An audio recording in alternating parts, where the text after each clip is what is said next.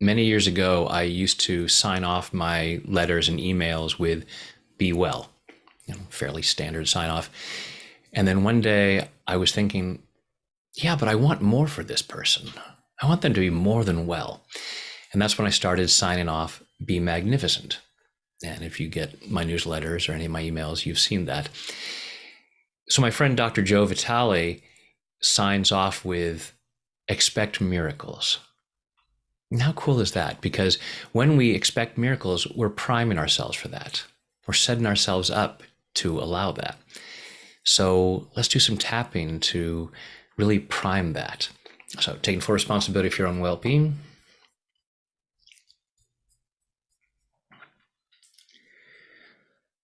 I choose to expect miracles. And I choose to love and accept myself. I choose to expect miracles. And I choose to love and honor myself. I choose to expect miracles.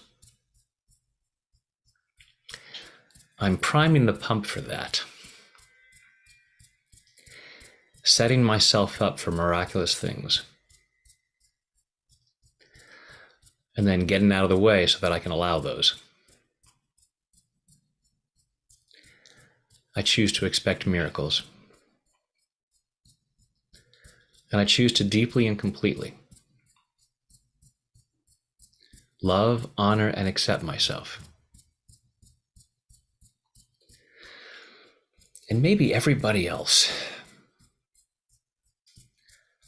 because that might seem miraculous. I choose to expect miracles.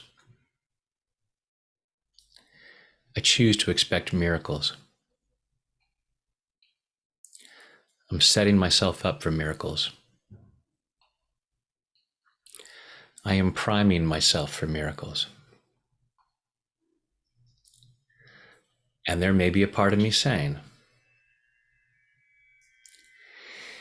expectations lead to frustration.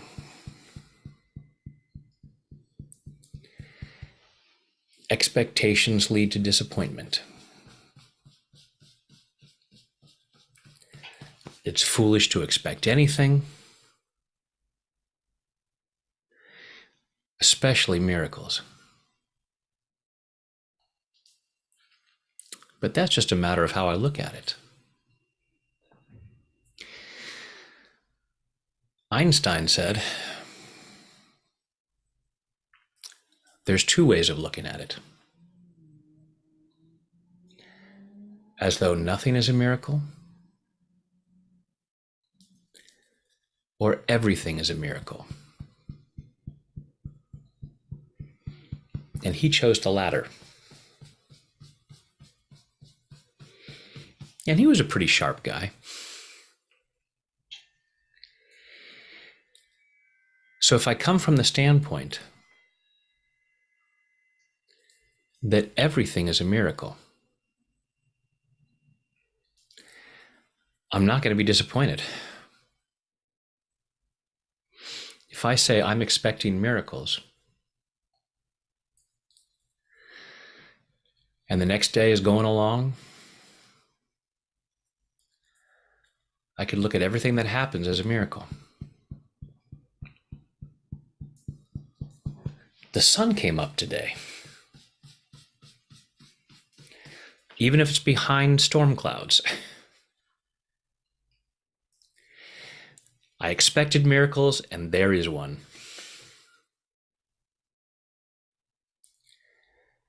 I'm still breathing. I'm sucking oxygen out of the atmosphere and moving it through my body. It's a miracle. But I expected that. And as long as I'm expecting miracles and acknowledging that they keep happening, I create the opening for even bigger miracles. Now, one could argue, what's a bigger miracle than the sun rising or sustaining life? So it may not be a bigger miracle, but it might be something unexpected.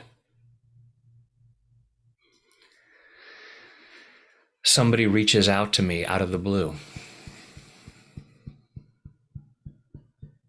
with some really good news.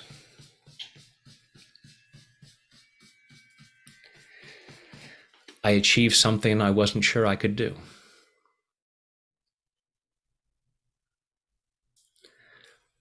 All kinds of wonderful things can happen. Wonderful things are happening for people every day. I might sometimes block that in my life because I'm expecting something other than miracles. Not because I'm bad or stupid, not because I'm weak or lazy, but because I've been taught to expect the worst. Expect the worst and you'll never be disappointed. Although maybe sometimes you'll be pleasantly surprised. So part of me might say, yeah, that makes more sense. But we tend to look for what we're expecting. So if I'm expecting the worst, I'm going to find that needle in the haystack.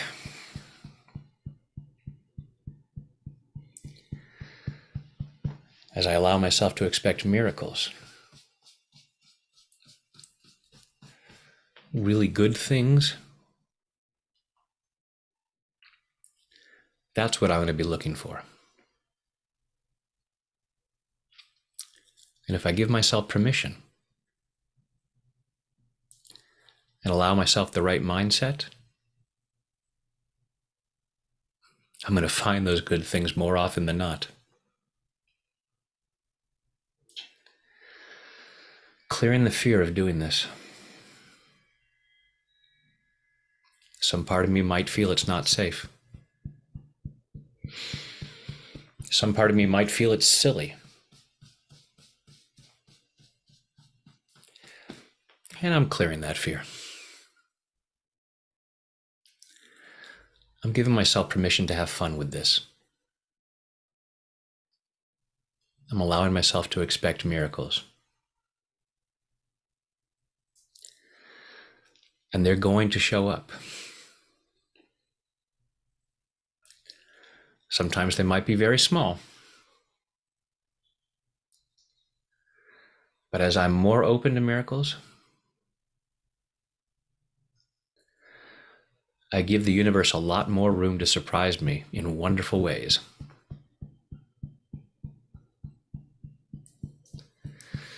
So I'm joyfully allowing myself to do that. In body, mind, and spirit. Take a deep breath. Let it go. And play with this idea of expecting miracles. And look for them and give yourself permission to say, yeah, that's a miracle. That's a miracle. Cool. I expected them. They're showing up. And when stuff might make it difficult for you to do that, I'm here for you. Thanks.